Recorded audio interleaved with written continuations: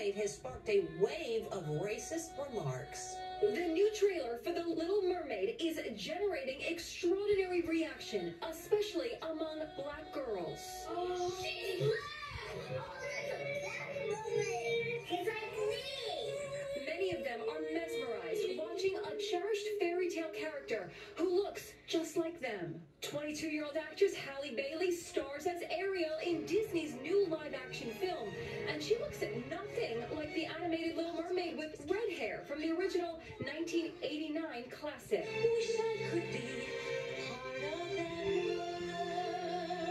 Parents have been posting these charming videos to social media, many saying how important it is that their daughters see themselves reflected on the big screen. An extraordinary 104 million people have viewed the sneak peek, but apparently not everyone is happy to see a black mermaid.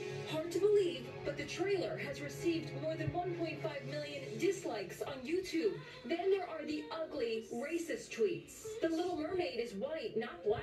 What people have to understand is that this is a beautiful opportunity for young people to see themselves in a situation and in a way in which they have not before. Halle Bailey says she's not focusing on the hate. I'm so grateful for what it will do for all the other little black and brown boys and girls who will see themselves in me. She's brown! And all she has to do is look at the excitement of the little girls embracing her. She's black!